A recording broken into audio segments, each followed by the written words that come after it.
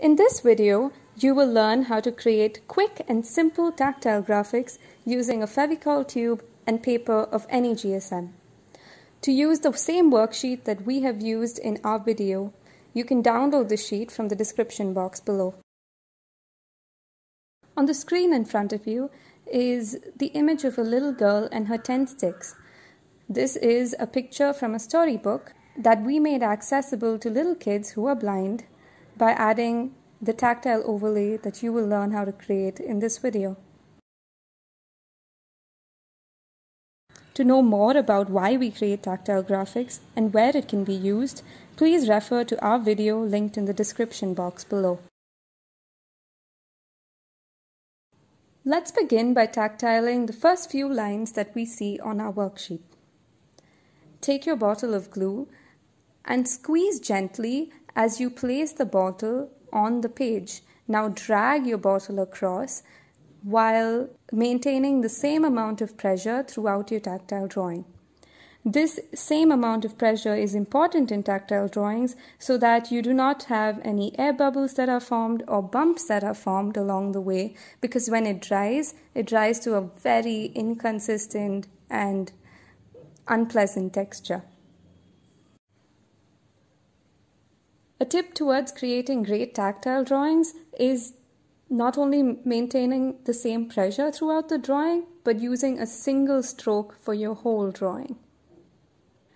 As you tactile the objects, you will suddenly realize that the lines were a little easy, but when you started to come to larger spaces, such as the circle and the triangle, your hand can only move so far, so you cannot do the whole drawing in a single stroke.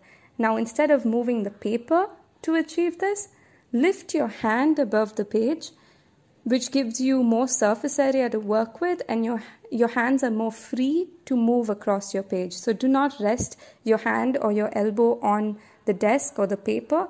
Lift it up and work across the page. Make sure that you do not squeeze too much glue at the end of the lines, because glue tends to spread and these will form rounded edges instead of sharp edges.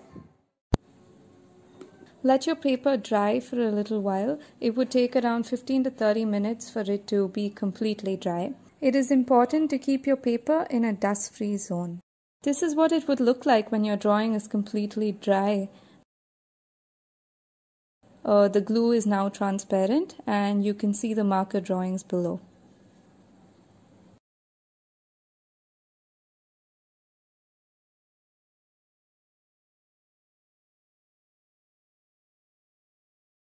Next, we have a few tips and tricks while creating your tactile overlay.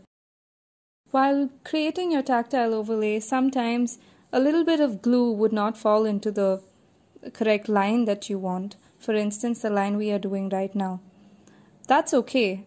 What you can do is continue your line and later take a matchstick or a earbud. In this video, I'm using a earbud, and slowly begin to push the glue back into its line.